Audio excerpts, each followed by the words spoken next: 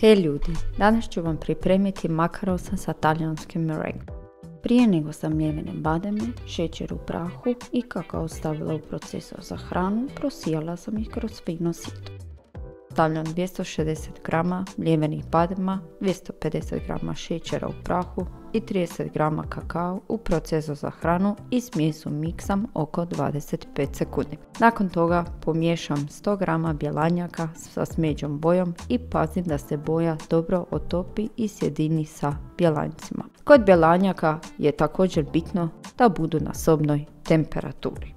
Nakon toga dobro izmiješam smjesu od mljevenih badema, šećera u prahu, kakao sa bjelanjcima. Kod svake pripreme makaronsa bitno da precizno izvažite sve sastojke jer inače nećete dobiti očekivane rezultate. Makaronsi su jako osjetljivi i nezahvalni. Stavljam 100 g bjelanjaka i 30 g šećera u posudu za miksanje. Miksam ih na srednjoj brzini.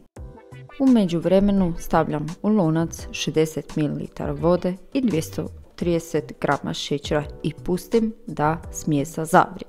Uvijek je bitno da se šećer stavi u vodu, a ne obrnuto jer time se sprječava kristalizacija šećera.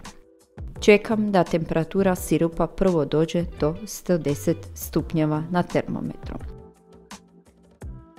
Dok je temperatura sirupa dostigla 110 stupnjeva, pojačavam brzinu na mikseru i čekam da sirup dostigne 119 stupnjeva. Gasim vatru i stavljam pripremljeni sirup u tučene bjelanjke i miksam 1 minutu na maloj brzini.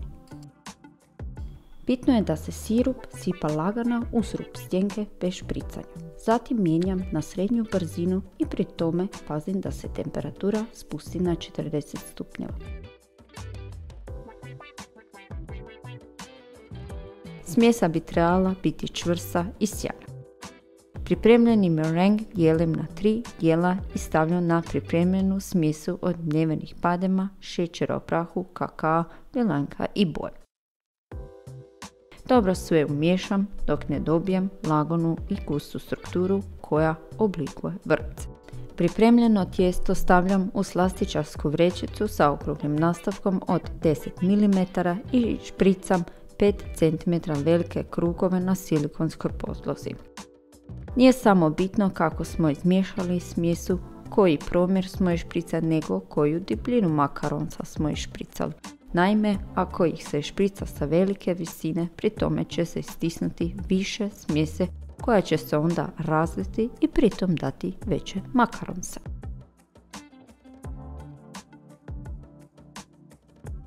Makaronsi trebaju biti razmaknuti jer će im to osigurati bolje širenje topline prilikom pečenja. Pažljivo lupam pladnjem nekoliko puta jer je bitno da iz makaronsa izađu mjehurići zrak. Kako bi provjerila da li su se makaronsi posušili, prolazim sa prstom preko njih. Ako na prstu nema preostalog tijesta, makaron se peče na 150 stupnjeva kojih 15 minuta. Kada su makaronci pečeni, vadim ih iz pečnice i ostavim da se ohlade.